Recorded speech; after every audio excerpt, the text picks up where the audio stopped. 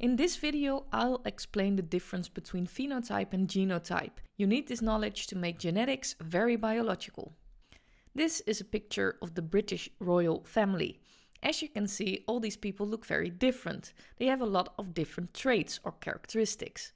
All these traits of an organism are the phenotype. For example, their hair color, eye color, skin color, their length, eye socket size, foot length, finger thickness, jaw width, their nostril size, the amount of body hair, and so on. But also things like intelligence, whether or not they are able to digest lactose, their heart size, their intestinal length, whether or not they have a certain disease, how effective the thyroid gland works, and so on.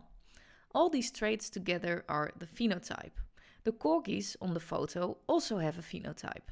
They have a certain coat length, a coat color, eye color, and they may or may not be able to digest lactose. The phenotype is determined by two factors. Genes play a very important role. All information about the construction of an organism is in the DNA. Short pieces of DNA code for certain properties. Such a piece of code is called a gene. Genes are passed on from parent to child. The mechanisms behind this will be explained in future videos. The other important factor determining the phenotype is the environment of the organism.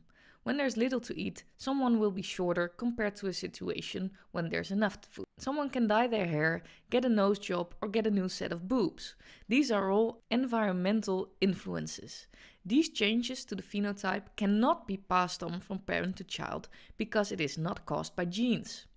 To summarize, the phenotype consists of all traits an organism has. The phenotype is determined by the genes, the genotype, and the environment. If you have any questions about this subject or other questions, please let me know in the comments. Eventually, everything will be very biological.